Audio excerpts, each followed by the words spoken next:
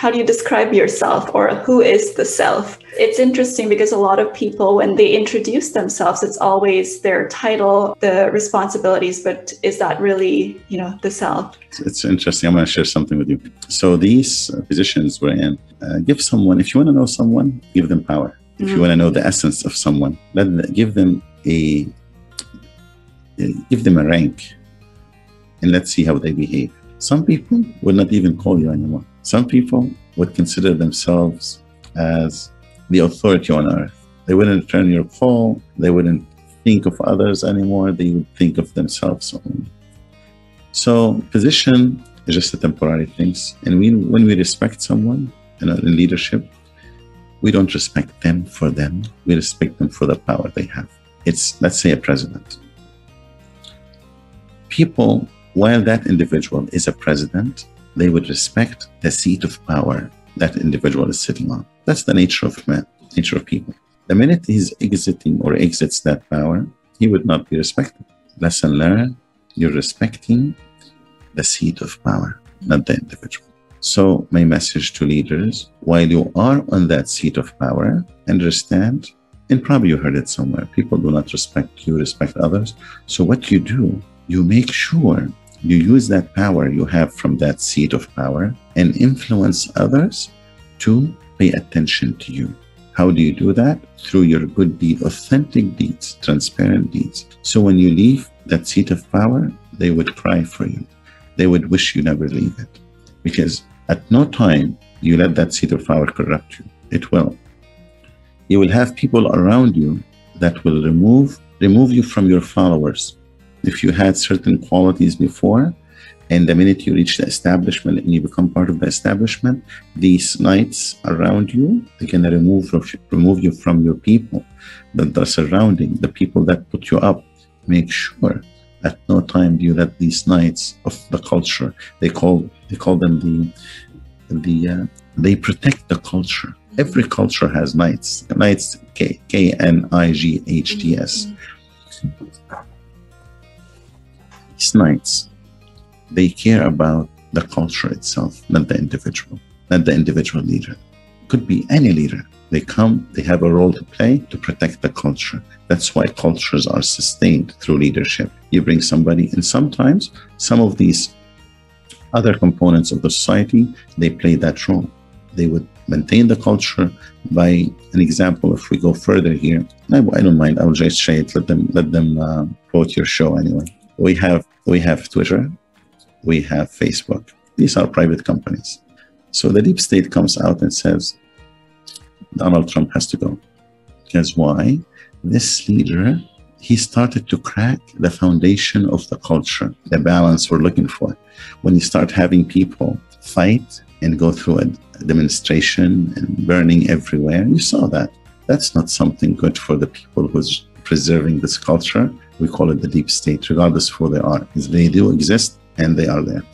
So this culture and organization, if it's an organization or otherwise, but the culture in general, some of the players, the powerful players, they start to become an arm of the institution. Example, Twitter is a private company. Facebook is a private company. And others are private companies. Suddenly, you start seeing them as acting as a government or part of the government. Why? Why? Have somebody said, why is Facebook forbidding Trump to have his own account? Or Twitter, whatever, 80 million's in gone. Why is that? It's because of the institution and the seat of power. There are two seats of power. There's a seat of power that is showing to us, present to us, and there's a seat of power that is behind the scene, that rules everything that we're doing in the culture, especially a large culture like us. There's a seat of power, meaning made of people that maintain the hierarchy that we live in. Certain class, certain faith, certain people will manage the overall above the line. Everybody else could have democracy, but to us on top, we are managing this specific organization or country. So here you have two private companies, powerful companies.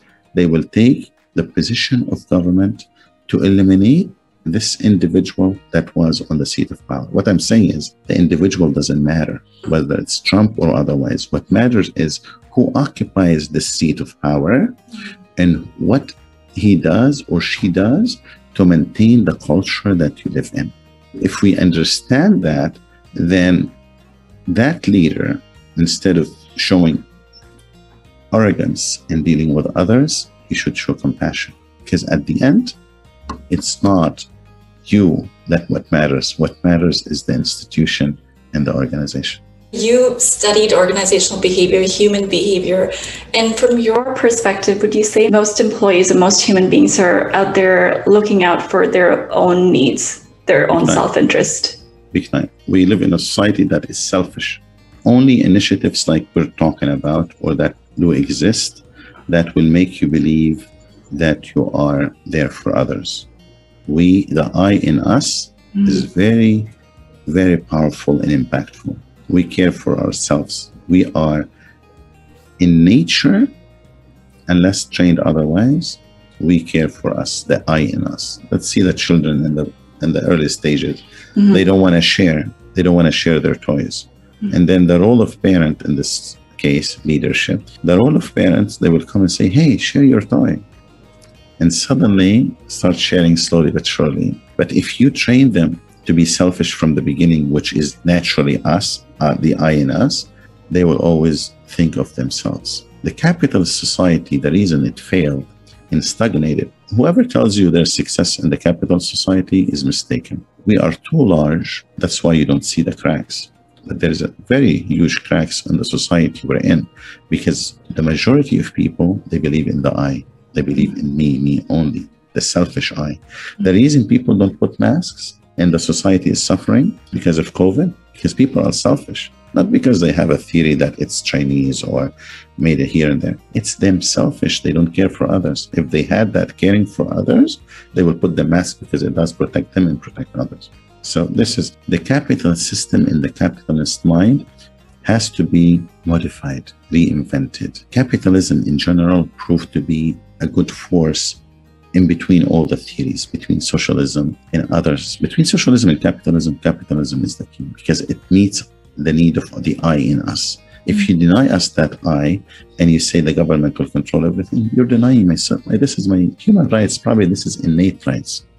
So what capitalism did, said, no, you can go ahead and improve, but then play the role of parents. What we say is play the role of parents and say, hey, you can share.